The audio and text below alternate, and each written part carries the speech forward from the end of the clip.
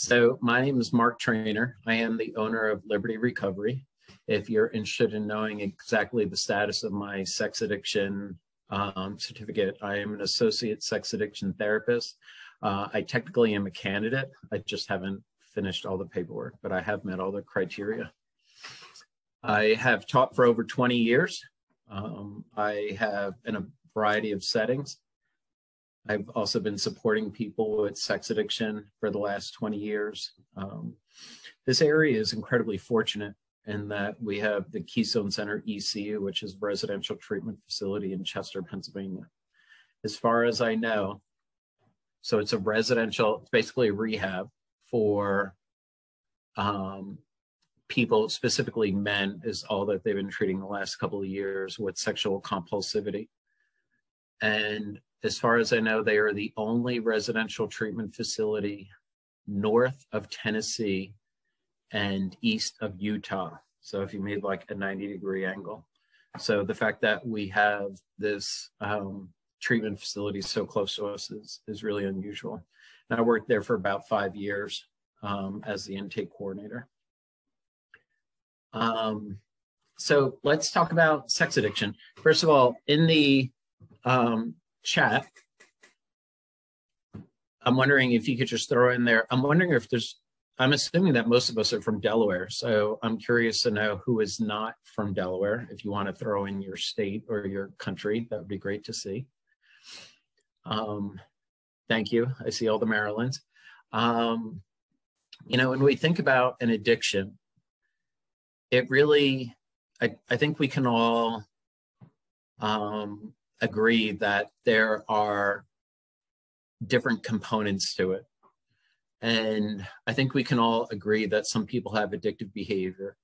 And I think we can all agree that perhaps not everybody, whether you're an addict or not, I think the addiction model can be very helpful for a lot of people. So I'm working with the understanding that addiction involves compulsion, tolerance, and withdrawal.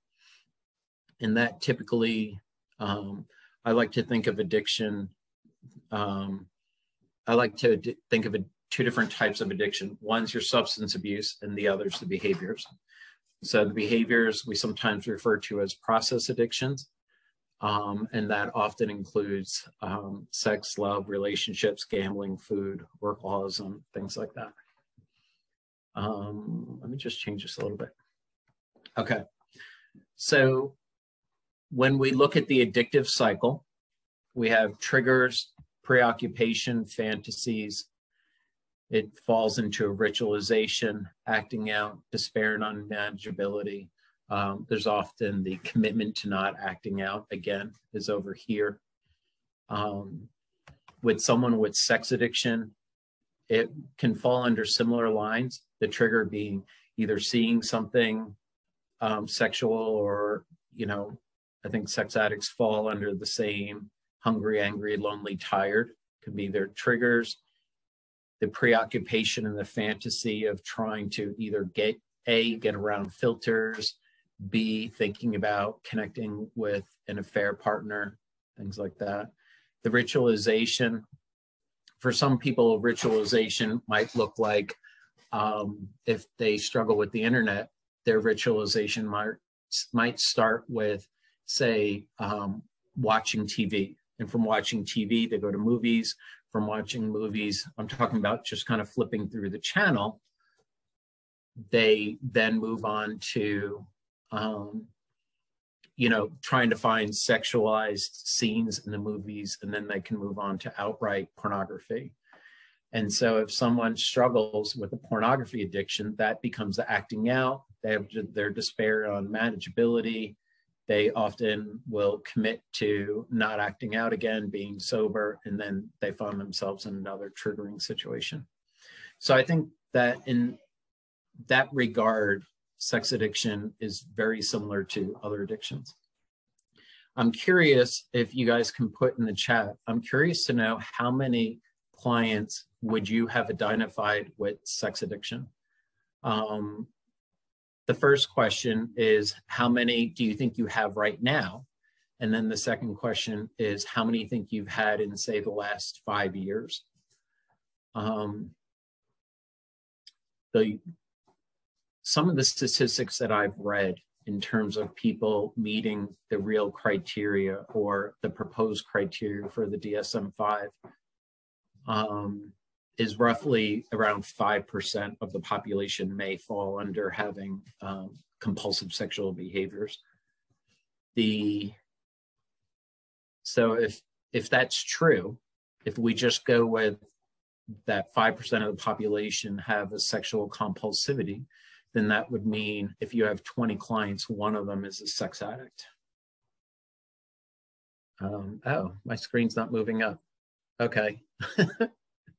I was like, wow, why isn't anyone answering my question? Okay, 3 now, 1 now. Okay. So, and the other thing, when I think of it that way, you know, I forget what percentage off the top of my head are people that have a generalized anxiety disorder. So I'm just going to completely make something up because I really don't know. But if, let's say that 10% of the population has a generalized anxiety disorder, then I know that as clinicians, we often find that we have a higher than just 10% would really struggle with anxiety.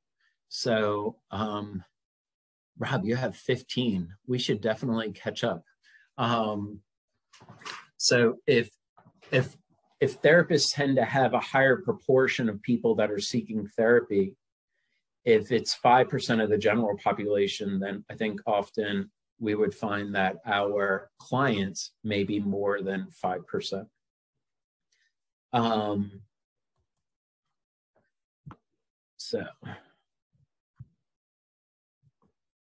right. One of the things that's interesting about sex addiction, along with other behavior addictions, is there's always the question about the difference between OCD and addiction. OCD, I think people with behavior addictions very often look remarkably similar to OCD, but there are some differences. So for instance, with the OCD, we have the obsessions, the unwanted thoughts and images, avoidance of triggers, compulsions, and rituals. With addiction, we can have an intense urges for the substance or the behavior, using more to get the same effect. Using more to get the same effect, an inability to stop despite the negative consequences and the withdrawal symptoms.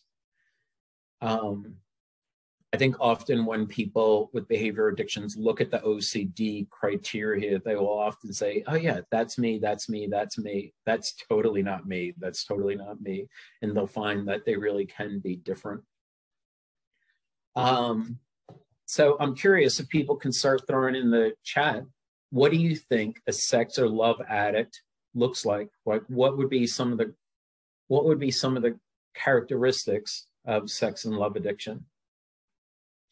What do you think would be some telltale signs that you would hear and say, wow, that sounds like sex and love addiction? Love bombing, I love it. For those of you who don't know what love bombing is, it's often when you're kind of showering someone with love and affection. A lot of porn, attachment issues. I agree with all of this. Absolutely. Absolutely. Let's see. So with sex addiction, we have definitely keep putting in the thoughts in the chat. With sex addiction, I think of that as behavior that's focused on sex rather than a person or relationships. The easy one is porn, or if someone struggles with prostitution, anonymous sex, things like that. To give an interesting perspective with the sex addiction, I'm thinking of a guy that I know who was a full-blown chronic alcoholic. He was married to a woman and he found himself compulsively having anonymous sex with men. When I heard his story, he was having so much anonymous sex with men. I know that in many cases, people enjoy that. And if that's what you enjoy, then that's fine. But if you feel like it's becoming problematic and you're trying to stop and you can't stop, that's when we start wondering if it's an addiction. This guy that I know went up and saw Bob Dilbeck, who was a wonderful clinician up in the media area. And Bob really helped him find some peace with the fact that he was probably just gay. And then I think in the long run, he really came to identify it as someone who was bisexual, but had a much stronger preference for men. And at that point, all of the behaviors stopped. In my mind, that's a perfect example of someone who's an alcoholic, but he's probably not a sex addict at all. So even though all these things that I'm hearing, like Matthew wrote, no inhibitions, he had no inhibitions whatsoever. Jim, you said the preoccupation, the intrusivity, absolutely. He had all of those things. And once he learned to find some peace with his orientation, it all went away. In my mind, that's by definition not an addict. If someone is going to therapy and working on their attachment disorders, if they go to therapy and they're working on their trauma, if they go to, they find some peace, then if they find some peace with some of their early childhood experiences or their adverse childhood experiences, and they still have that compulsivity, I tend to think of that's how you know it's more of an addiction. When people look at sex addiction, they often look at it as sex and love addiction. There's actually a 12-step group that's called Sex and Love Addicts Anonymous. They have a pretty good group here in the Delaware area. With the love and relationship addiction, it's an attraction or desire for someone to the detriment of their self. That's usually the key definition. It's the they're doing things to their own detriment. They're setting aside their own personal needs and wants to fulfill the wants and needs of the other person. It's an unhealthy dependence. With the love addiction, it is usually focused on one person, and a relationship addiction is it's going from one relationship to another. I feel like now's probably a good time. Does anyone have any quick questions about stuff like that? We're going to start getting into some other of the official diagnoses, but if you have any simple questions and you want to throw it in the chat, we'll see if we can address at least some of them as we're going through the presentation. All right. If there's one thing that I'm going to encourage you to get out of this presentation is the shame that goes along with sex addiction. Shame is the rocket fuel for sex addiction. I see your question about the definition. I think that's the one thing that people often don't realize is how profound the shame is in terms of the underlying behaviors. I know that some people go with the definition that guilt says that I did something wrong, shame says that I am wrong. And the sense of shame that goes with love, sex and love addiction is so profound. It's usually like a cloud that fills everything. The definition of sex addiction that I follow is, we're going to get to the ICD definition, but it's basically looking at the behavior that follow these trends. There's a compulsivity, there's a tolerance, there's a withdrawal. There's a continuation of the behavior despite the consequences. So we will definitely, I'll show you what the ICD definition is. I like it tremendously. So one of the questions that people have is, if these people have so much shame, as a therapist that's saying that the person probably has a sex addiction, aren't I just adding to that shame by giving them a label? Isn't that the exact opposite of sex positivity? And so that was one of the things that I wanted to address. With sex negativity, I like the idea of that it's making judgments about other people's behavior. It's equating sexuality or certain types of sex with deviance, abnormality, or risk. The idea that sex is inherently bad, dangerous, sinful, dirty, shameful, and it should only be with procreation, marriage, and love. I think, Rob, you had talked about it being in a big component with the faith community, and there is a component to that. You know, they look at their own behaviors, and their behaviors aren't in line with their own values. With sexual positivity, I got this from the HIV Learning Network. I really liked it. I certainly would love to see in the chat if people had some different thoughts on it.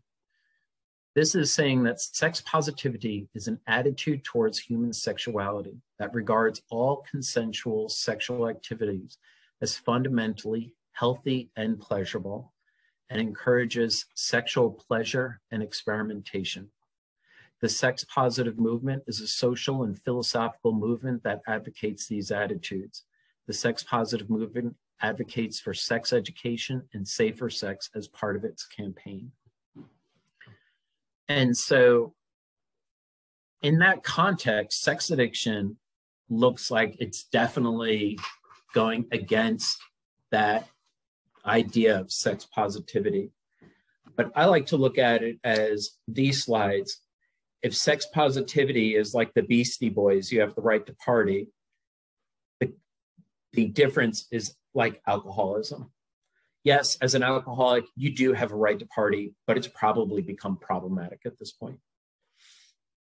Another example is Whitney Houston, I Will Always Love You, a wonderful song. I think it was from the 90s. Feel free to correct me. And as opposed to gambling.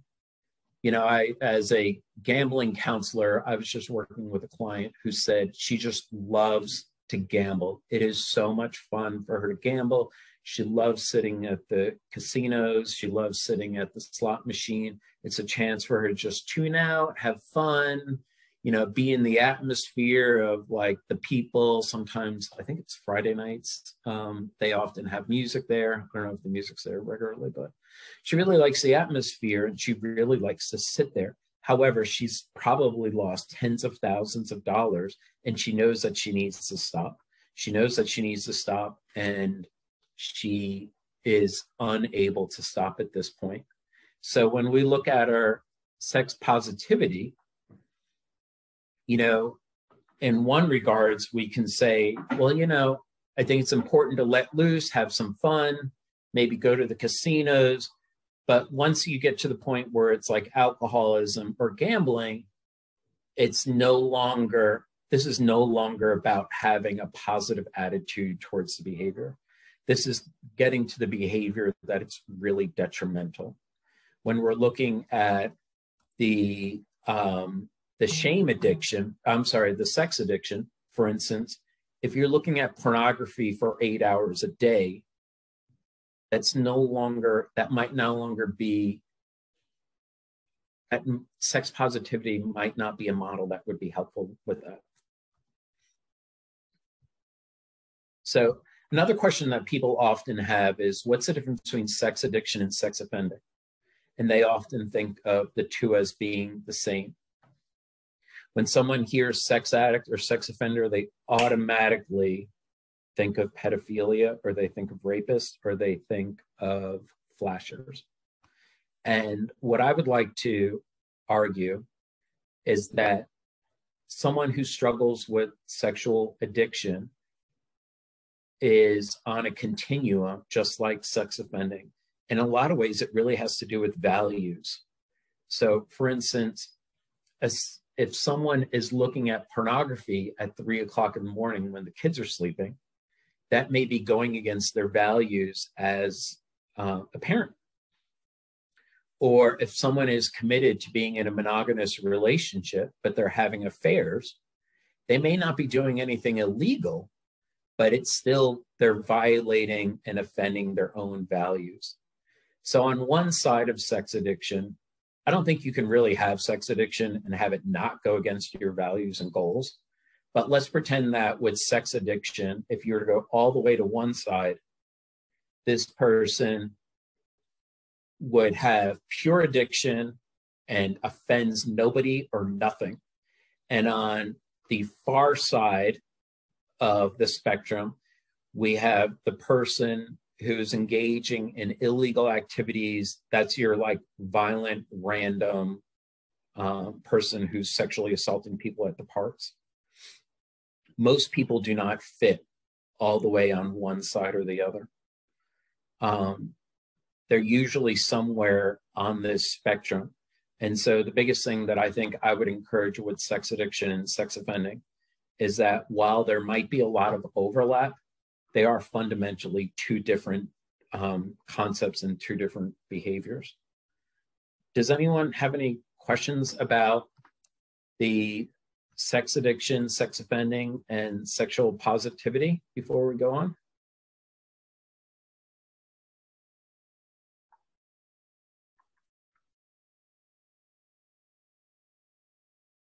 Okay. If anything comes to mind, just put it in the chat. I'll see if I can get to it. The interesting thing about the DSM-5, we all know that hypersexuality used to be in the DSM-3. If you didn't, it used to be in the DSM-3.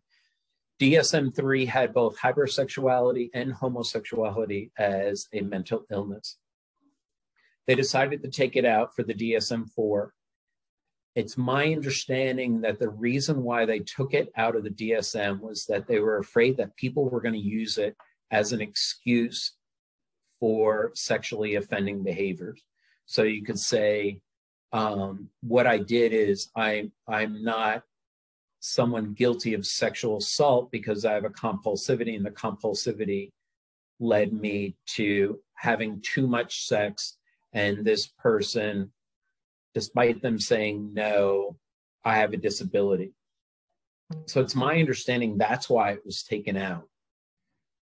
For the DSM-5, they thought about putting it in the DSM-5. Dr. Rory Reed was one of the lead researchers on the committee to see if it should be added to the DSM-5. And at the time, they decided that there just wasn't enough evidence to support it. I think people will often say that, yes, sexual compulsivity can be a very real issue. However, the question is it a real mental illness or not? Rory Reed wrote a really interesting article on why it was not added to the DSM-5. Some of the reasons why he gave was a fear of false positives. So I think it was Rob. Rob, you had talked about the religious communities and spirituality. I think the fear is that if you're engaging in a behavior that goes against your values, everything that we do, everything that we do, if it goes against our values, might be problematic, but that doesn't mean that it's an addiction. You know, I often eat way too many Oreos, but I don't know if I've really crossed that addiction into really considering myself a food addict. I may have problems with eating too many Oreos, but I don't know if pathologizing my use of the Oreos would really be accurate. The same thing with the sexual positivity or the sex positive movement. It's too easy to pathologize someone's, Pam, the golden Oreos, they are good, but I got to say, I really like the chocolate ones. But anyway, you do you. Pathologizing sexuality, that can really be a very real issue. You know, just because someone someone's into different sexual behaviors and they like different sexual behaviors, doesn't mean that we really have the right to say what's considered sick and what's not. If you look at the paraphilic disorders, which we're about to talk about, you know, a lot of that is built upon the idea of it really going against what you want to do, or it's offending other people. And so that's another reason why it was not added. Symptoms with other disorders. I know of when Rory Reed, he came to Philadelphia and he met with someone named Cara Tripodi over at STAR, and they tested a lot of people, and a lot of those people that identified as sex addicts really had other disorders. It was better described as particularly bipolar. When people go manic, they often become hypersexual. And so if someone's bipolar and hypersexual, it's probably better to describe their behavior as bipolar than to say that they're simply a sex addict. At the time, there was also a lack of scientific evidence, and perfectionism, I think, would kind of correlate to what I'm saying in terms of perfectionism can be a devastating problem for families. It can ruin families, can ruin careers, jobs, everything. However, perfectionism itself is not a mental disorder. OCD is a mental disorder, but perfectionism in itself is not. Mark, you're catching those questions, right? We have 2 in there. Yeah, I see. Great question. Sarah, how are kinks considered normal versus relating to an underlying issue? Sarah, I think that's a great question. The first thing that comes to mind is if someone thinks that it's a problem or not. You know, if someone's into S&M and they like it and they're not hurting anyone, that to me sounds great. You know, you do you. If someone is engaging in S&M and they can't stop, or they feel like it, I think the biggest one is if it really goes against their values and they can't stop, is how I would suggest it might be an underlying issue. I know someone that has a glove fetish. It's very interesting. And with him, he does have a sex addiction. He definitely has a sex addiction, but you can't just get rid of your sexuality. Your sexuality is tied in with your orientation, with your gender identity. It all overlaps. And so in his case, he had to learn how to have a different relationship with his sexuality, which included the glove fetish. He didn't get rid of the glove fetish. He just learned how to have healthy boundaries with it. And the last I heard was that he was looking for a partner who could appreciate his fetish and not help him feel shamed.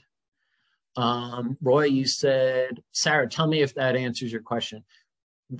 Roy, you said, do you have a ballpark percentage of actors in porn who are involved in porn as a result of being abused or financial gains or as a result of threats? Roy, I think that's a brilliant question. And I think that's a very real problem. In terms of pornography, many people say if it's between consenting adults, then it's not a problem. And on that level, I would agree with you. If someone wants to engage in sexual behavior and they want to record it or perform it, if that's what they want to do, then that sounds great. But let's take a look at, Roy, you had said result of being abused. I have heard statistics that said 90% of all women that engage in the adult entertainment industry were sexually abused at some point in their life. And so what they're doing is when they were a child, something was stolen from them. And so then now, as someone who's an adult, they feel like, well, I can just flash a little skin and you're going to give me money and you're going to do what I want to say, or you're going to do what I say. And in that regard, they feel empowered. So as a child, something was stolen from them. And now as an adult, they feel empowered by, I'm going to do a little bit of this, and then you're going to act like a dog in front of me.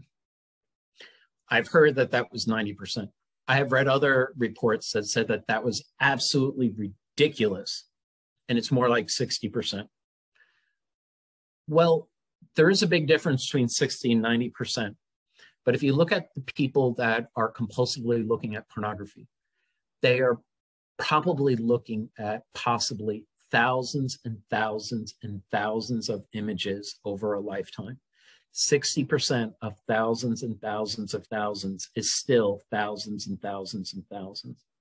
So that becomes one of the dynamics that I think people that struggle with porn addiction is that they are witnessing someone reenacting their own trauma with the false understanding, or, well, I would argue false, but maybe not. I don't know. Maybe this is a way for them to work through their issues.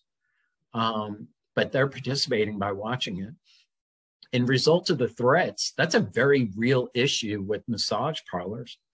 It is a very well-known fact that a lot of those Asian massage parlors, I have no idea how many, but it is a known fact that many of the massage parlors that are in the Delaware area are typically, they are women that are brought here under false pretenses of being maybe an au pair, or maybe being a worker.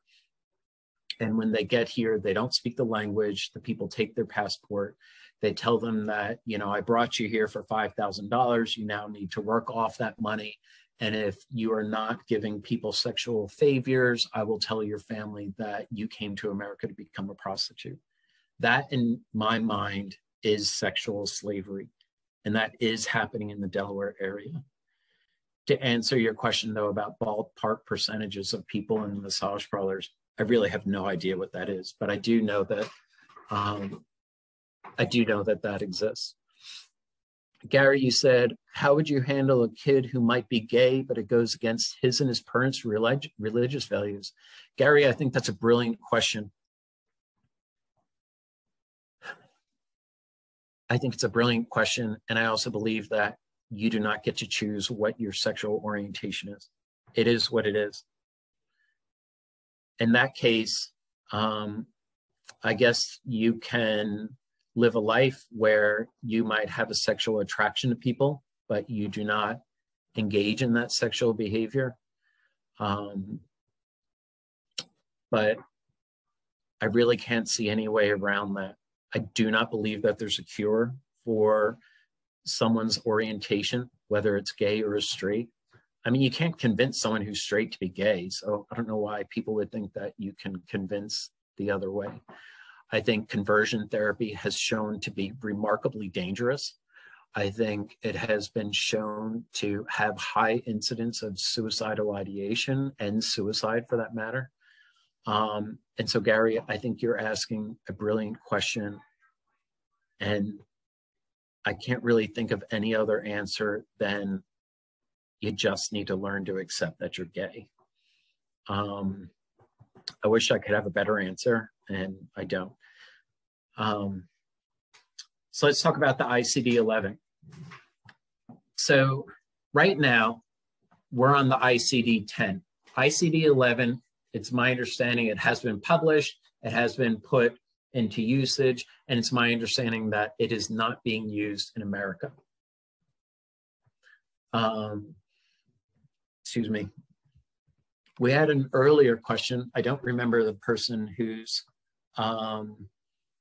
had asked it previously, but the question is, she had asked, what is the definition of sex addiction? And of course, now I can't really see my screen.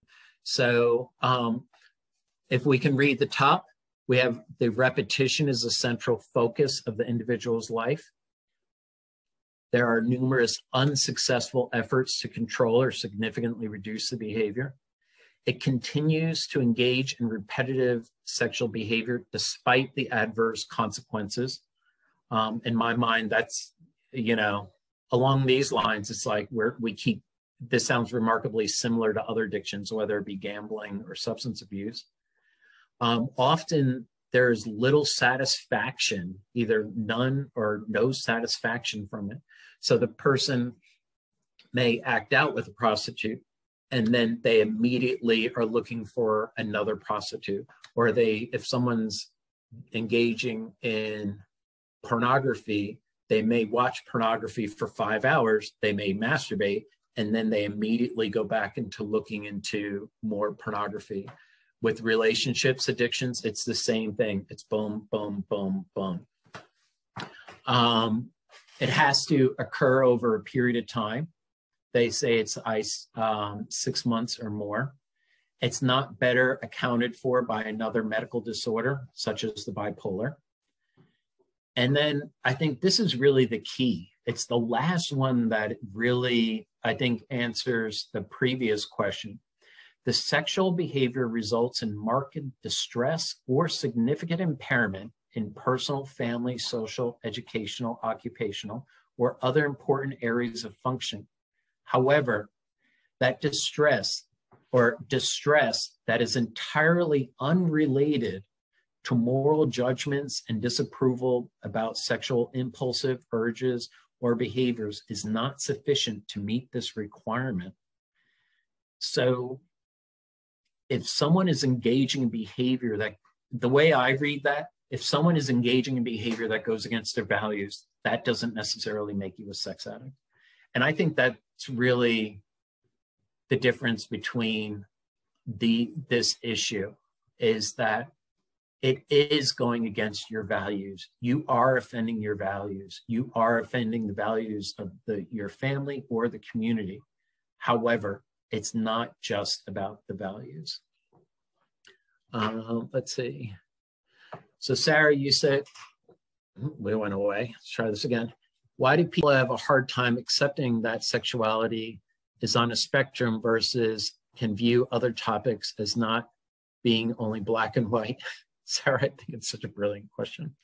I don't know if I have an answer for that, but I believe you just so nailed so many parts of this conversation.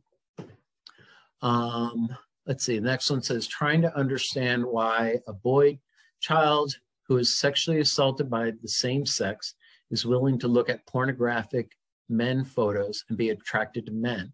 I would have thought that a child is assaulted by that sex, it would push them away from trusting or liking the same sex. That is an awesome question. And the reason why I think that that question becomes so interesting is that I know someone that is a therapist. He's incredibly comfortable with his orientation. He is a sex addict and he compulsively acts out with anonymous men who are, you know, bigger than him, physically larger than him. He does it very compulsively. When I asked him about his sexual orientation, he was telling me that it was reenactment of his trauma. When I asked him, you know, do you think you're gay? He was like, no, I think I'm bi. And then he was like, you know, I don't even think I'm bi. I think I'm straight, but I'm engaging in this compulsive behavior. So I think what happens is that's an example of how we have a template. The quote unquote normal template would be that, you know, as a young child, you're curious about sexuality, you're often curious about the other gender, and you're curious. Maybe you play doctor, maybe you do something along those lines. When you turn 12 years old, you are, maybe you have your first kiss, maybe you play spin the bottle at like 13, 14, and then you're 18 and you have your first, like what we would call quote unquote mature sexual relationship. I do realize that the language I'm using is in very broad strokes, and that there's lots and lots of exceptions of how I'm describing this. And please don't think that I'm trying to come across as judgmental. It's just, I'm trying to be able to communicate an example. If someone has sexual trauma at a young age, it often changes their template. So if someone's template was, you know, for them to be attracted to the other gender, their template changes as they get older. So when someone had a crush on someone in their class in 6th grade, Hopefully, as they get older, they no longer have a crush on sixth graders. Hopefully, the people that they're sexually attracted to will change, but they still have the same template. So in a broad stroke, one template could be either an attraction to men or women or both. And that would be an example of a template. If I can use myself as an example, I clearly look Irish Catholic. Half of my family is Italian, though. I have always dated Italian women. It's a thing. I don't know. It's a thing. I also have a template for really smart women. I've only dated really smart women. My wife graduated, I think either number 1 or number 2 in her class. She graduated summa cum laude with a 4.0 average to get her master's degree in counseling. She's brilliant. And to be honest, I thought she was Italian. It turned out that she was Spanish, but that's my template. My template is someone that looks like my wife. If I had engaged in a violent sexual experience, like we had said, it may mess up my template and everything becomes short-circuited. And so then instead of going towards my natural template, which in this case is smart Italian-looking women, I might find myself engaging in sexual behaviors with men because my template has been like short-circuited, or another way that you could look at it is just having unresolved trauma. Let's see. How effective is couples therapy for people in relationships where one person has a sex addiction? I'm seeing 147. Is that true? Do we have like 15 minutes, Esther? No, you're until 3. You're good. Thank you. You're Sorry, welcome. brain freeze. That's I'm okay. like, oh my God. I'm like, how did I just blow through all this time? You're fine. All right, thank you. Mm-hmm. All right. I think it's Kiera. This is my old man eyes. How effective? I think that's a brilliant question.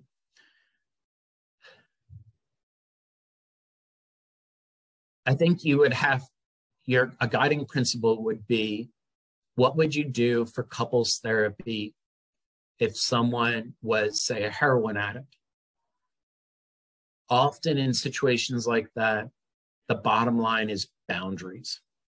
So the couples therapy, I believe, has to focus on the boundaries. The partner has to feel safe. And then the question is, so for instance, if I was in a relationship with my partner and my partner was a sex addict, the question for me would be, A, what is an acceptable risk? B, what do I need in order to feel safe? And C, how much am I willing to put up with? So I think I would probably use a model that would be similar to substance abuse. Rob, you had said, if the behavior is identified as acting out a childhood trauma, then by definition, should the behavior then be considered unhealthy? Well, I guess that's really up to the person. You know, if someone finds that empowerment by acting out that sexual trauma in a manner in which is safe and among consenting adults, on principle, I would think that it could be considered healthy.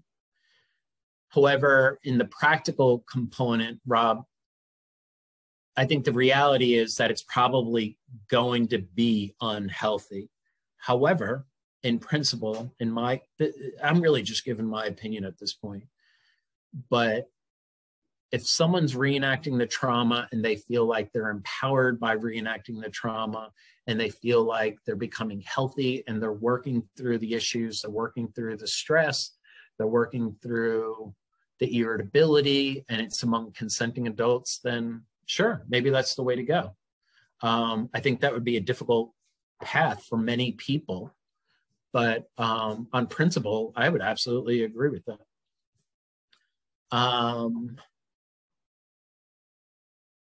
All right, you're treating patients.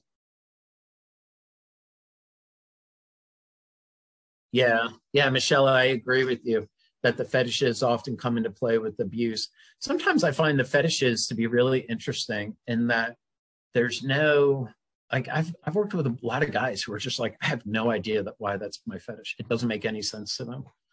I'm thinking particularly the one with the glove fetish, or people that I've known with the foot fetish, all the way into early childhood. Do they remember having this fetish? And they just can't really explain it. It is what it is. Before we do old school, let's see. Roy, when a husband is working towards stopping viewing porn, is having his wife as an accountability partner a good thing or not? Roy, many people do that. And I think this is where couples counseling might be helpful.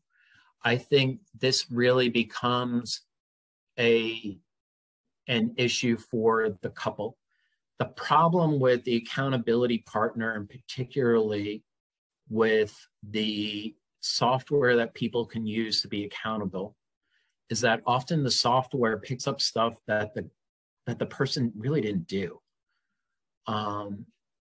So for instance, I'm working with a client right now, and his wife said, "You're lying. I know you're lying because this text shows that you're lying." But he was saying, "Well, I did like 24 texts that day. How come there's only one text? What happened to all the other texts?" Or I know sometimes that in the background, a computer may try to do something like get on social media. And so the person doesn't try to get on social media, but it's happening in the background. And so it will pop up as someone was acting out when in reality they're not. And I think that's the biggest problem with having someone being an accountability partner that's your spouse. I think your accountability partner has to be able to flush out when something probably was acting out and when they're not. If your computer said that you tried getting under Facebook one time and it happens every now and then, and you're able to look at all the other data to show that it does appear to be unusual, they probably weren't. But I think that can be very difficult to having the wife being an accountability partner. I think it gets back to what does the partner need in order to feel safe, and what boundaries do they need. But if I were to come up with a general rule, I would say the accountability partner should be someone else. And then what's something that's common is that if a person acts out, the spouse will often say, "You need to tell me immediately," or "I don't want to know." Or what they'll sometimes say is, "You need to tell me within 24 hours. Those are common things that partners do in order to feel safe. So as a general rule, I would say the answer is no. But if a partner feels like they need that in order to feel safe, then that's what they need that's for them in their own coupleship. That's for them in their family, what they think is best. So here we're going to get into old school and new school on sex addiction. Old school sex addiction is that the person had significant trauma.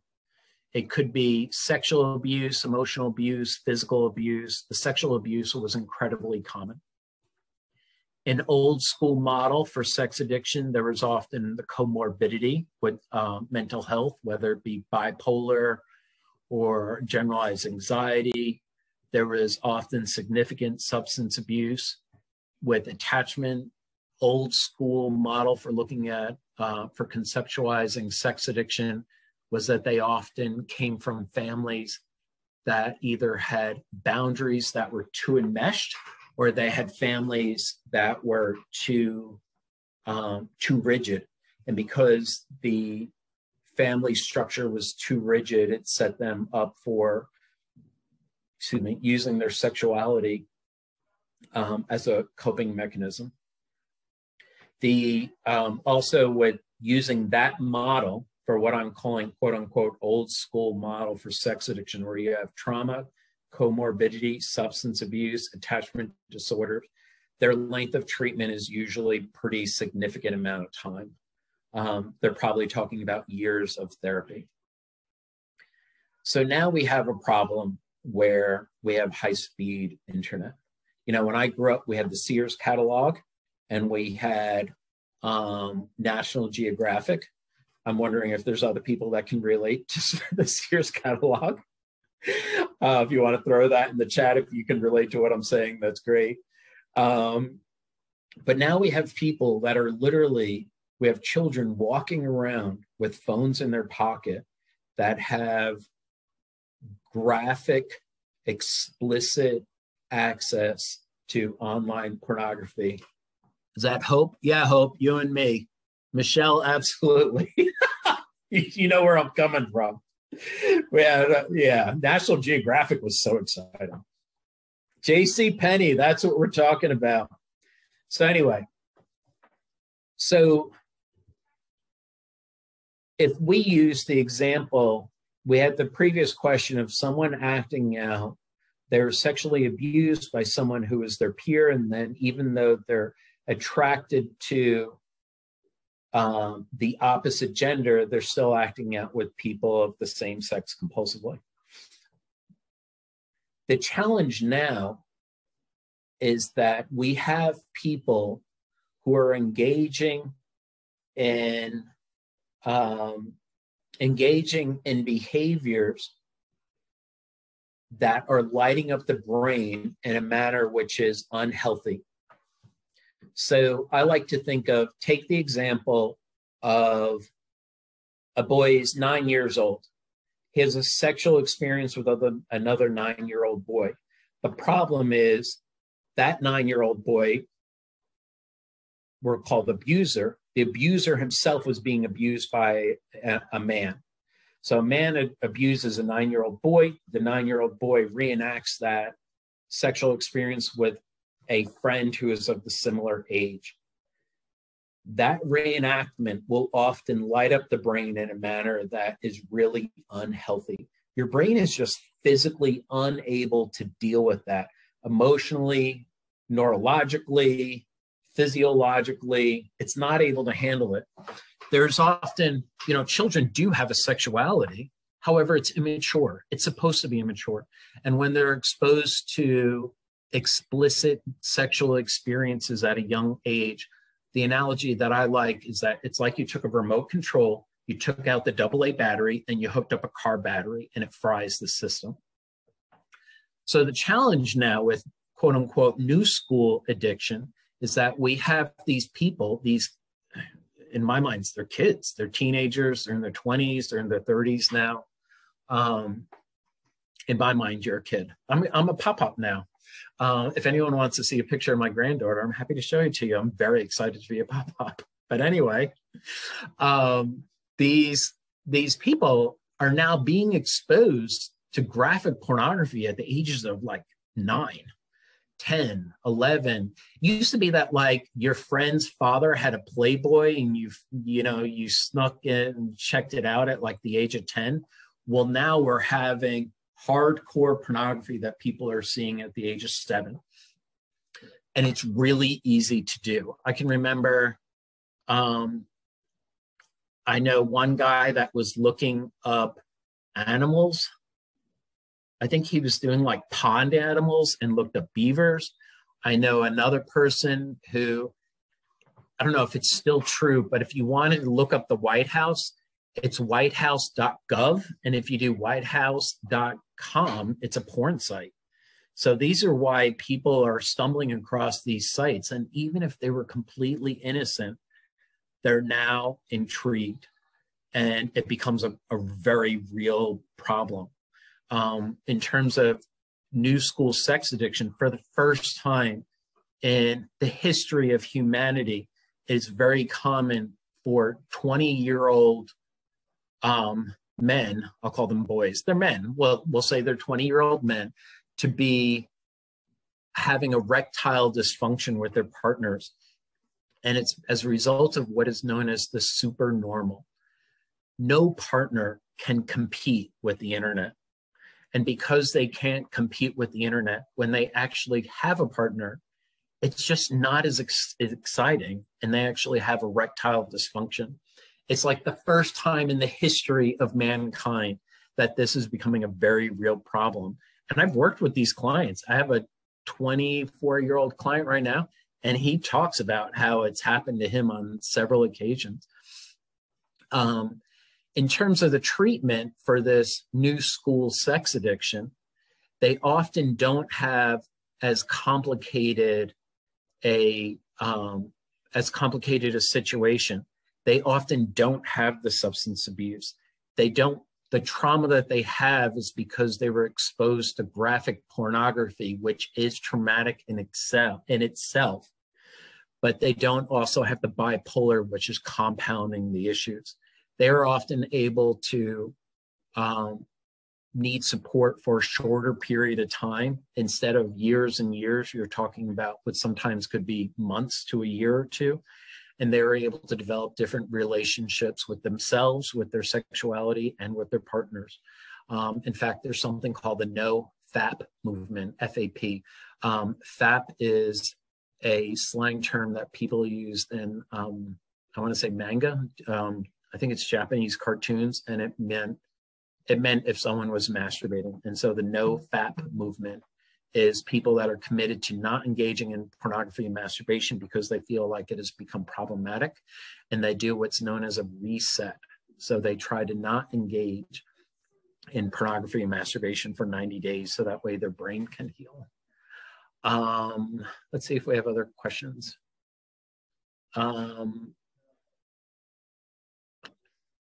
So there was one a little bit further up where it was about, let's see, easy access to porn for kids can create some addiction and serious issues that may not have otherwise occurred. So you kind of covered that. Yes, Pam, you're dead on. Totally agree with you. It can create a very real problem. And, you know, to explain how real a problem this is, I'm on a listserv for sex addiction therapists. This one is through ITAP, IITAP. And, I'm sorry. No, this was a different listserv I was on ASAT, which is the Association for the Treatment and Prevention of Sexual Abuse. I know it doesn't quite match up with the letters, they changed it. And so the woman is a sex offender treatment provider, and her daughter was sitting next to her on the computer talking to a man who was grooming her to abuse her. And she was kind of dumbfounded. Like, she couldn't believe this is literally happening in front of her. She's literally sitting next to the girl. And so I think the question that we have is, first of all, well, it's not really a question. That's certainly scary. And I think regrettably, it just comes down to, in a lot of cases, we can do things to support our children. We can put blocks on our children, or blocks on the phones. We can use filters. However, the one thing that I will say to all sex addicts is that not a single filter will ever, ever, ever keep you sober. And if adults can get around filters, you know, kids can get around filters. So I think a lot of it has to do with teaching children how to have boundaries and how to deal with situations that are inappropriate. As a 12-year-old girl, you shouldn't be talking about sex with a grown man or a stranger on the internet. And it's a really difficult problem. But, you know, as parents, I think the important thing is that we tell ourselves that we do the best that we can. All right, treatment modalities. A lot of these treatment modalities, Kimberly, I'll get to you in a minute. A lot of these treatment modalities, EMDR has been shown to be very effective, because often with sex addiction, whether, and I hope it's becoming clear that when I'm saying sex addiction, I mean all the different ways of sexually acting out, whether it's with a partner, with a group of partners, with pornography, prostitution, you know, so whether we're talking about sex, love, or relationships, I'm including all of that. I'm hoping that's being clear. Since trauma is can be a significant components of that. EMDR is really helpful. DBT, the chain analysis, the mindfulness that goes with DBT is brilliant. That was put out by Marsha Linehan. I know my understanding of DBT, I've used it. I don't have specific training in it, but it's my understanding that it is really designed for people with suicidal ideation, self-harm, things like that. And they have found it to be very helpful with things like depression, anxiety, and substance abuse. And I would argue that DBT can also be brilliant with people with sexual compulsivity. ACT, I love ACT with the idea of the acceptance and the commitment. ACT really talks about being in your values. But I think it was Rob who had talked about the gay son. In my mind, acceptance about these issues is really a fundamental component with finding peace. And particularly if someone's a sex addict, you just need to reach a point where you're a sex addict. That's my 2 cents. If someone really has crossed that line, whether it be alcoholism, drugs, gambling, sex, food, you have to get to the point where you just have to realize and accept the fact that you have a problem. And I think ACT really promotes that, as well as the mindfulness.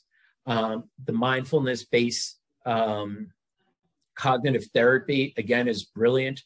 And this is my opinion. I'm totally just saying my opinion. I would love to see if people have other opinions in the chat. But in my opinion, cognitive behavioral therapy is really, really helpful in the beginning, but it doesn't necessarily address the underlying issues. I know that there's a lot of research that shows how efficacious it can be. I think adding the mindfulness component to it can be very helpful in the long run. Sometimes I wonder, though, if CBT is really efficacious in the long run, because remember, when we're talking about old school sex addiction, we're talking like 5+ years of therapy. And for the people that are chronic relapsers, I don't know if cognitive therapy really helps them. Like, they know, I have a distorted thinking. I know that if I'm looking for prostitutes, that's a distorted thought that's going to make me feel better. But a lot of times their treatment needs move beyond that. But I really like the mindfulness that's in both DBT, ACT, and mindfulness cognitive therapy. And on a personal level, I think cognitive therapy is brilliant and important, especially for the beginning. The internal family systems, IFS is brilliant. I've been learning a lot about it. The whole idea that you have different parts, and when we talk about the acceptance and commitment therapy, part of IFS, and I'm saying this really humbly, if I'm not coming across humbly, I would let me stress that. But the great thing about IFS is that an addiction is a maladaptive coping strategy that probably worked at one point. And so the idea of thanking the addict part, thank you for keeping me feeling safe. Thank you for helping me deal with my stress, and showing compassion to the addict, and then trying to have a different part come forward, whether we're talking about the exiles, the managers, or whatever. If you don't know what I'm talking about, look up IFS. It's brilliant. I think it's the most brilliant thing that I've seen in a long time. RPP, Addiction 101, that's relapse prevention, Addiction 101. Go to meetings, find a sponsor, journal, make a relapse prevention plan. So all the things that you would do with your substance abuse clients, that Addiction 101 is great as a treatment modality. DBT skill building. Sarah, you asked about CPT. Someone actually just mentioned that to me. I don't know enough about it. If someone wants to jump in, if you have found CPT to be helpful, I would love to hear it. I don't know enough about it in order to comment on it. I'm totally blanking on what RT is. Is that just, recreational therapy? I don't remember. The REBT is fantastic. Oh, reality therapy. Oh, reality therapy. Thank you very much for all of you reminding me. I don't know enough about it to say. It certainly might be helpful, but I really don't know. All right, Kimberly, you said, what does therapy look like to the child age 7 after severe sexual abuse from toddlerhood to 5 to 6 years old? How do you get the remote back to using AA batteries or AA batteries? It's kind of funny, AA batteries. I'm sure that there's some sort of Freudian slip in there. Kimberly, that is such an awesome question. In my mind,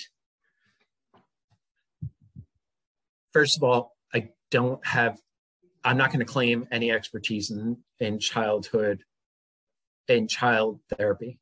I was an elementary school teacher for 20 years, but in terms of how you help that client, Kimberly, I'm wondering if you probably have far more answers than I do if these are the types of clients that you work with. I think teaching the child to have appropriate boundaries is probably the way to go. I think teaching the child to learn how to deal with stress and things like that, giving them the tools.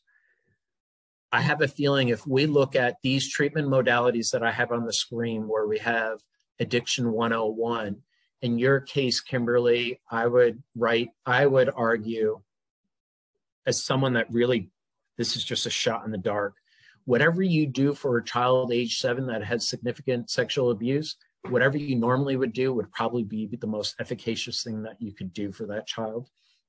If that child develops, if an addiction model is helpful for that child later on in their life, then that's great. I think one of the questions, Kimberly, that I feel like you're bringing up, whether you meant to or not, is what do you do with the 16-year-old that's masturbating every day? I think of that as, what would you do with the freshman who's drinking every weekend? I think the freshman who is drinking every weekend, when you're 30 years old, 40-year-old, 50-year-old, and you're still drinking like you're a freshman in college, you're probably an alcoholic. Maybe not. Maybe you're just a heavy drinker, but I think at that point you can analyze and ask yourself, have I crossed the line into an addiction? The problem with the 16-year-old that's constantly looking at pornography and masturbating, they may be learning poor coping mechanisms and poor coping skills, and they may be learning things in pornography that women don't like, but they think that they like. However, a lot of that is probably developmentally appropriate in terms of feeling hypersexual. So one of the things that I'm interpreting from the question about the 7-year-old is that, what if that 7-year-old is constantly engaging in sexual behaviors and showing sexual compulsivity? I think that it takes time to find out if they really have crossed that line into addiction. And I would be hesitant to call a 7-year-old a sex addict, just like I would be hesitant to call a 16. I did know of a young female, she was 19 years old, and her sexual behaviors probably would be equitable to a 40-year-old lifelong sex addicted man. Meaning that the number of partners she had and the level of her use of pornography and masturbation was so extreme, you probably could say that she had crossed that line into sex addiction. Whereas I would often hesitate to label someone as a sex addict, and labels only go so far. In her case, I think it's a fair assessment, and using an addiction model would probably be really helpful for that person. All right. Yeah. Masturbating in school in front of others. Yeah. Yeah. That's horrific. She will end up influencing the other children. She will also, people will then start looking at her differently. The children's parents won't want them around that girl, that kind of thing. That sounds horrible, and I'm really sorry to hear that. Yeah, Lauren, I think you guys are all asking great questions. All right, so how to get help. As clinicians, I really like ITAP, the International Institute for Trauma and Addiction Professionals. In my mind, I know I'm biased. In my mind, that's the gold standard for sex addiction treatment. I have qualified for an ASAT, which is the Associate Sex Addiction Therapist. The Certified Sex Addiction Therapist is the one that, would be considered like a higher level. I think to become a CSAT, you need to have worked with sex addicts for 5 years. You need to have a master's degree in counseling. You need to have 30 hours of supervision. You need to go through 4 modules. The modules are 1 week each. Is there anything else? I might be thinking of some. Oh, and you also need to have a full license. That's the one thing that I'm missing right now. I just got my license in May. So I'm an associate clinician in Delaware, and I'm working under the supervision of Dr. Jennifer Weeks in Pennsylvania. In my mind, it's the gold standard, but I know that I'm completely prejudiced. The Society for the Advancement of Sexual Health, SASH, it's a great society. The people that worked at Keystone were really involved with SASH. I know that they do really great work. I'm not part of it, so I can't really say anything other than they've got a great reputation and they do great work. The American Association for Sex Addiction Therapy, I've heard of it. It has a good reputation in my mind, but I'll be honest with you, I really don't know anything about it other than it has a good reputation. So when we start looking for help for the clients, we have the residential, we have IOP. IOP is, there's just not that many of them. There is an IOP that's in New York. New York Pathways has an IOP. I know that I would like to develop an IOP. As far as I know, there are a few IOPs that are specifically for sex addiction. They are there. They're definitely there, but there's not that many. When you compare it to substance abuse, it's just,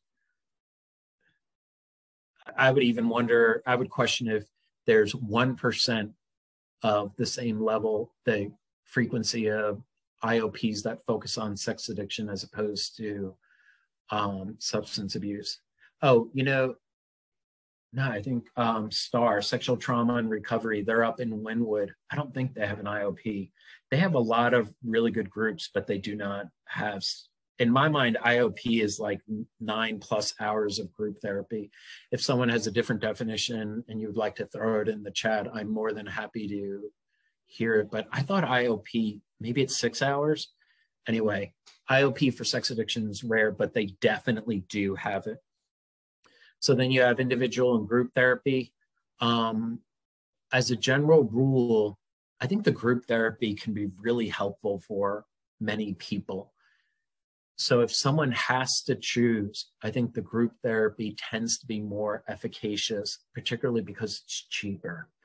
But sometimes people just aren't ready for group. They're not a good fit and they really need to work on their own individual things, in which case the individual therapy has to go first. There are 12 steps specifically for sex addiction. SA is called Sexaholics Anonymous, and SLAA is Sex and Love Addicts Anonymous.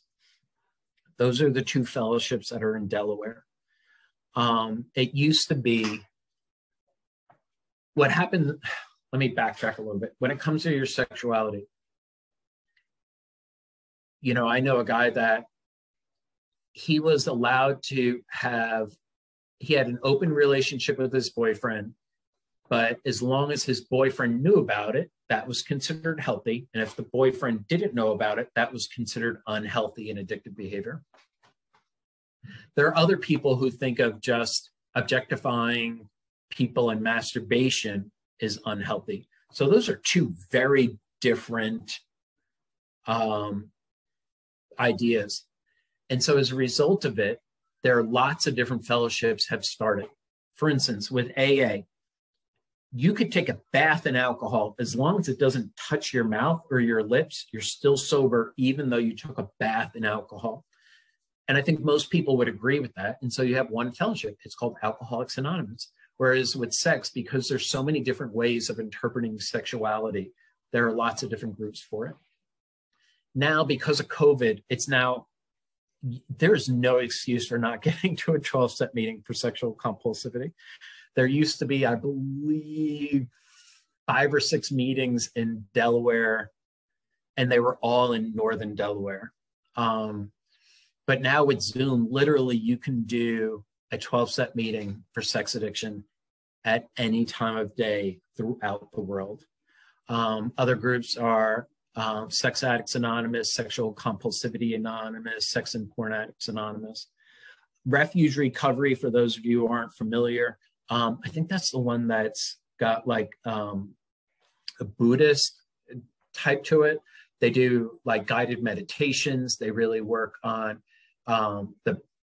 I want to say the 4 pillars, but I could be wrong. But Refuge Recovery is one of those things that's brilliant for all addictions.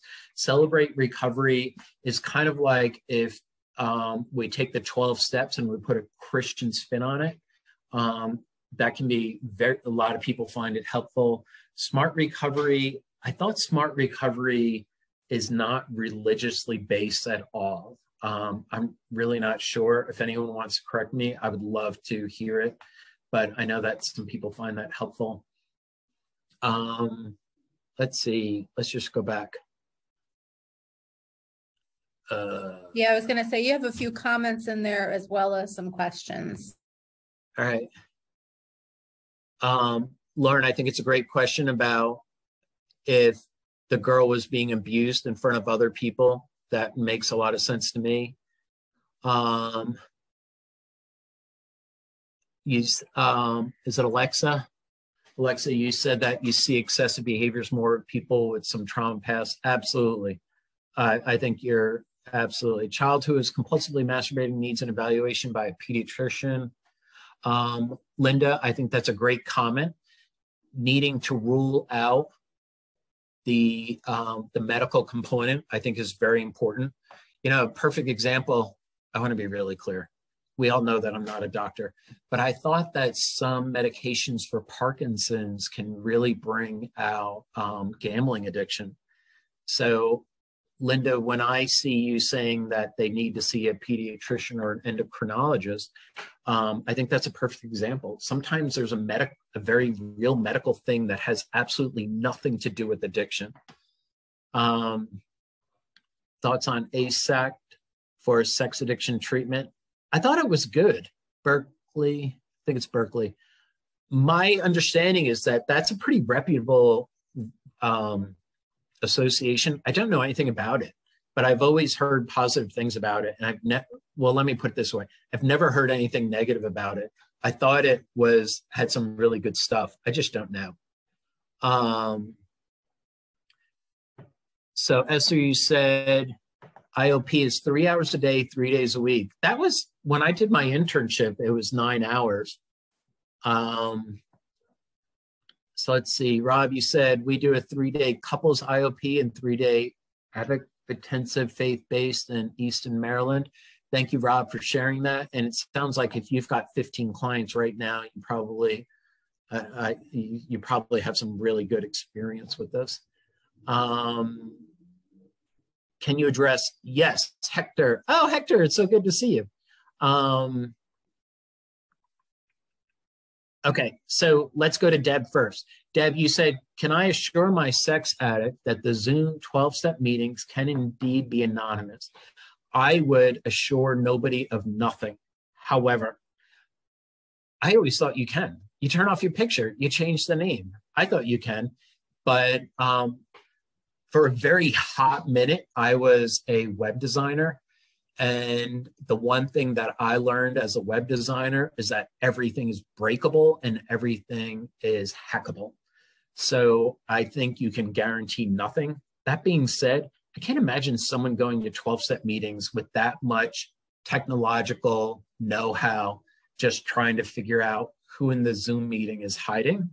So Deb, I would tell my clients, I think you should feel pretty confident about that as far as anything that you're doing. But yeah, I think too, I think to say that it's a guarantee, that's not, I don't believe that that's true. But I find it difficult to believe that someone would be able to figure out who someone is if they change the name and they don't have the picture up. My problem is that I forget. I would then like turn the video on by accident, but that's a me thing. That's not a your client thing. Hector, you had asked about the different 12-step groups. So the different 12-step groups have more in common than they do differences, but there are differences. So for instance, as far as I know, only 2 of the fellowships tell you what it means to be sober. Sexaholics Anonymous, SA, tends to have, as a fellowship, the strictest definition, meaning no sex with self, no sex outside of marriage. Marriage is between a man and a woman, and progressive victory over lust. While that may sound remarkably draconian to people that, you know, if we're trying to be pro-sex, you know what, some people find that works for them for their religious beliefs, but it also works for them because many sex addicts will have sexual contact with someone of the same gender, but they're really a sex addict. They're not gay. They're not gay and they're not bi. It's a matter of their sexual compulsivity having 0 boundaries. Or it could be trauma reenactment, but it's not a result of your orientation. So I think that's why a lot of people, SA works for them, because they shouldn't be acting out with someone out of their marriage, and they shouldn't be having sexual interactions with people of the same gender because they're heterosexual. SPA, my understanding, SPA is the only other one that defines the sobriety definition. So whereas alcohol, no drinking is your sobriety definition for alcohol, for Alcoholics Anonymous. In SPA, it's no sex outside of a committed relationship, no use of pornography, and then they have something called an edging, which means like you're doing things that would get you to cross your bottom line of no looking at pornography. So like I said, so there's only 2 that I know of that actually define sobriety. That's SA and SPAA. That being said, people will often misinterpret that. For instance, if you're a porn addict, you shouldn't be looking at porn. So in SLAA, they let you define your own sobriety, but many people in SLAA will actually have a stricter definition of sobriety than the people that are in the supposedly more rigorous groups. So SA says no sex with self, no sex outside of marriage, and progressive victory over lust. I know someone who said that if he opened up an email that looked like it had something sexual in the subject line, if he opened up that email, that was a relapse for him. And for many of us, that may sound like absolutely ridiculous, opening up an email. But when someone's looking at pornography for 8 hours a day and they're using emails to do it, in that context, it makes more sense. In that context, someone would have a stricter sexual sobriety definition than what SA would necessarily tell you. So the bottom line in my mind is the meeting helpful or not? In Sex and Love Addicts Anonymous, they tend to have more of a focus on love addiction, but all of them talk about love addiction. So if someone feels like they're struggling with relationships, I would hope that they could go to any S fellowship, take what you want, leave the rest, and hope that they get something out of it. So in all the other fellowships, as far as I know, you decide what it means to be sober. However, to be clear, you really shouldn't be deciding what sober is on your own. You should do it with your therapist, and you should do it with your sponsor. And that if you just do it on your own, you have to remember that you're an addict, and we tend to lie to ourselves. So maybe you should try to do things differently. Let's see, Will, you said refuge. Yeah, celebrate recovery is Christian principles, refuge is Buddhist principles. That's, Will, your understanding is the same understanding as mine. SA approach can work in conjunction with Carnes' approach to brain detox of the addictive coping behavior. Absolutely, Rob, I would agree with that. I think all of them work really well with Patrick Carnes. I think we're about to talk about Patrick Carnes. We'll talk about Patrick Carnes in a minute. But yeah, I would agree with you, Rob, that all of the fellowships, I believe, work really well with Patrick Carnes' model. I wanted to touch on paraphilic disorders just because that's something that's often what throws people off, and it's the only thing that's really in the DSM-5. So I take that back. I know that there's other things that are related to sex, but the paraphilic disorders are an atypical sexual interest or behavior, and it's a paraphilic disorder, meaning it's a mental disorder stemming from the atypical behavior. So the paraphilia, I'm sorry, I feel like I'm not reading this correctly. The paraphilia is that it's atypical. And a paraphilic disorder means that it's the mental disorder that stems from it. It's my understanding that all of these things, what makes it a paraphilic disorder, what makes it a paraphilic disorder is that it offends your own values or it offends someone else's values. So for instance, voyeurism, that would be like the cameras, the peeping, the exhibitionism. I think we probably know what a lot of these are. Frauderism, pop quiz. Does anyone know what frauderism is? We'll come back to that. Transvestitism is great guess, but it's not necessarily the foot, but I love the guess. Transvestism, I think, is a really interesting paraphilic disorder. What makes it so interesting in my mind is that, well, first of all, it's only men wearing women's clothing. I kind of have a problem with that, but anyway, we'll set that aside. The problem with transvestism is that someone wears or someone has a sexual attraction to women's clothing. In my mind, if someone has an attraction to women's clothing, then, so be it. That's their attraction. If it's a real fetish, then so be it. I don't think there's a cure for fetishes. That's just my 2 cents. You can learn to have a different relationship. And maybe if a man is dressing up in women's clothing and they find it sexually arousing, maybe the treatment for them is to learn how to accept their fetish, whether they're doing it or not doing it. Maybe that would be a good treatment goal. The thing with it being a paraphilic disorder is when it really goes, like if the person really does not want to do it and it's a compulsivity. So I know someone that engages with wearing women's clothing and it's sexually attractive to him, or it's sexual interest of his. It is probably trauma-based, However, at the same time, he has crossed that line into sex addiction as well.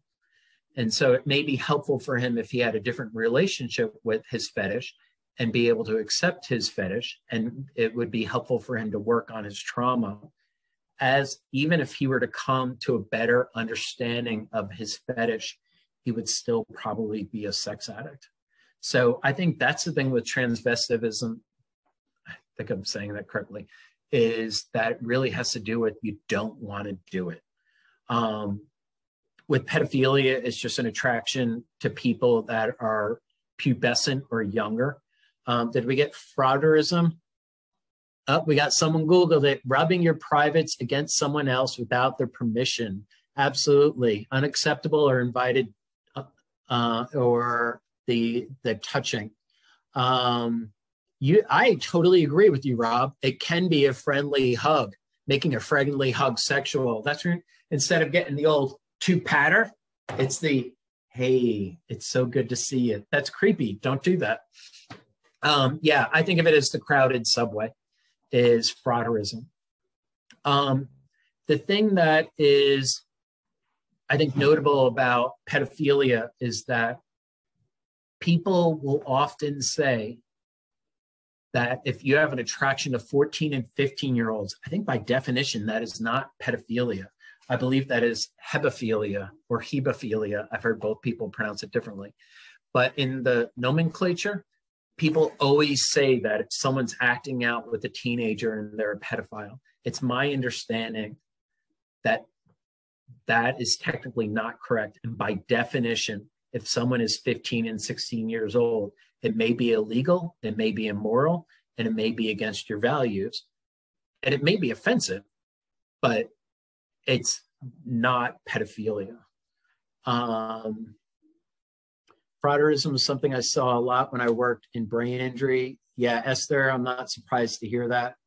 Any experience someone, I do have some experience working with someone's sex addiction in baby diapers.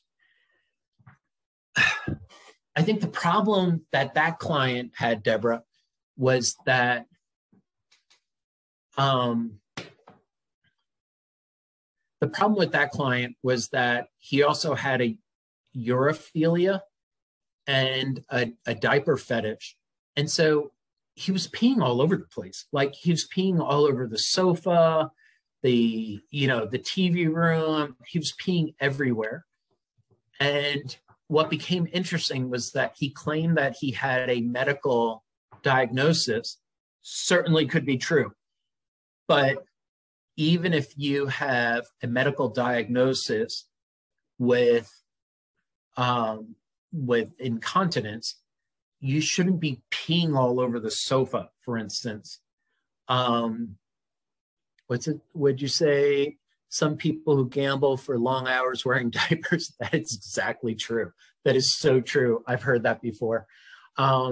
So I think the challenge with Deborah, the client that I'm thinking of, is that he was so pre-contemplative, but his behavior was so offensive to everyone around him that it destroyed his marriage. It destroyed his relationship with his children. He couldn't hold a job, but he was so pre-contemplative, whether someone's an addict or not. I mean, there's, sometimes, I don't know, the labels are helpful, sometimes they're not. But, if someone's just into wearing diapers, that's great. If that's what you want to do and it's fun and whatnot, then yeah, go for it. If it's destroying your marriage, maybe that's something that you should get into therapy for, is my 2 cents. I think that's everything. Okay. So is peeing in cups or jars related to a sexual addiction? Can relate? It's a great question. I have no idea. Maybe they just don't like stopping for long drives. Maybe it's a poor coping mechanism. Yeah, Alexa, I would agree with you. It depends on why they're doing it. If you're looking for other resources, Rob had talked about Patrick Carnes. Patrick Carnes changed, like it's kind of hard. I feel like it's hard to really appreciate how much Patrick Carnes did for people who struggle with sexual compulsivity. And I don't say that in a way in which I'm trying to like brown nose. Besides the research that he did, besides all of the books that he's written, besides the fact that he helped start Keystone, which is in Chester, I think he also helped start the facility in Hattiesburg, Mississippi. And I think he also, there's another one, I want to say like Minnesota or something. I don't remember.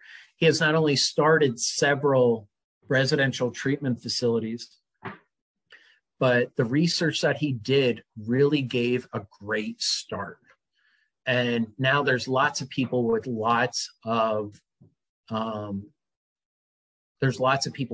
expertise. But if you're looking for books, Patrick Carnes, his daughter, Dr. Stephanie Carnes, has also put out a lot of really good books.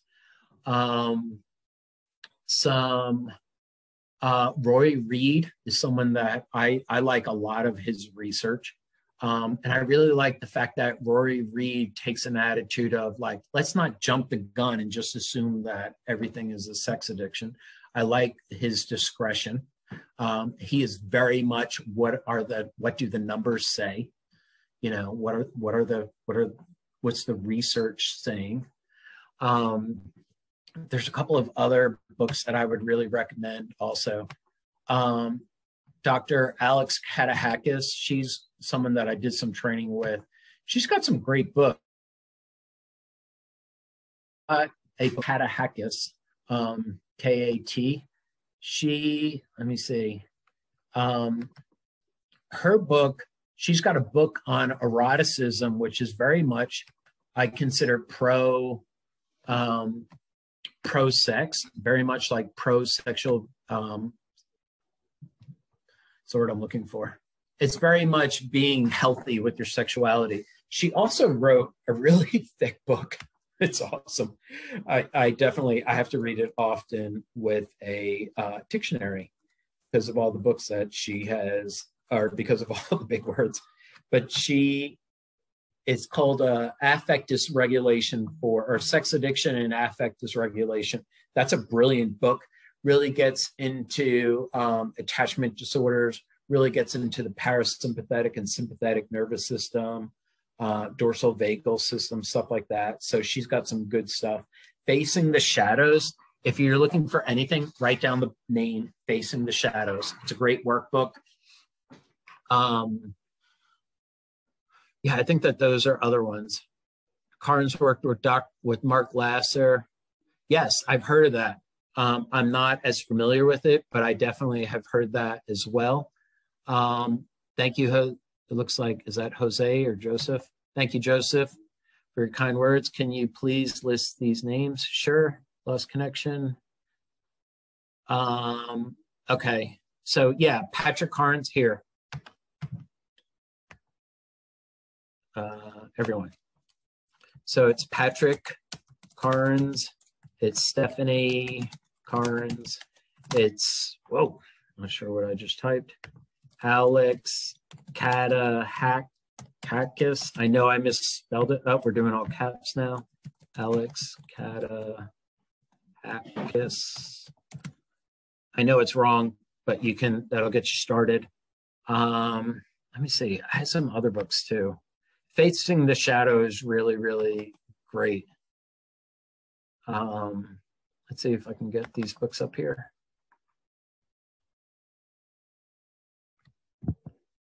Come on. Oh, there's another book. I really like this book. Here, you know what? I'm just going to share my screen again for a minute. Out of the Shadows, absolutely. A lot of the stuff that Patrick Carnes did is very old school now and very much outdated on some things, but it really, like, he's really describing it well. So I would recommend some of those things as well. Let's see. All right. So this one, Cyber Sex Unplugged, great book. Highly recommend it. That's how you spell Katehakis, Katehakis. She also wrote the book on erotic intelligence, I think is what it's called. It's great. She's really nice. She's got a really good practice out in California. Of course, I can't remember it now. Addictive thinking. That one I like. I've started using that with my clients. Addictive thinking is a really can be used for any addicts. I liked it tremendously. By Tversky, Twerski. Don't Call It Love. That's a great book. If you're looking for anything, I would read Don't Call It Love. If you're looking for something for a client, Facing the Shadow. Those are the two biggest things that I would recommend. So anyway, we're about an hour and 45 minutes in. I know that this is remarkably controversial. It's a remarkably controversial topic. I know that many people have very strong feelings about it. And I'd prefer that you not blast me in the chat. Do we have questions? Now feels like a really great time to ask the most random questions that you may have.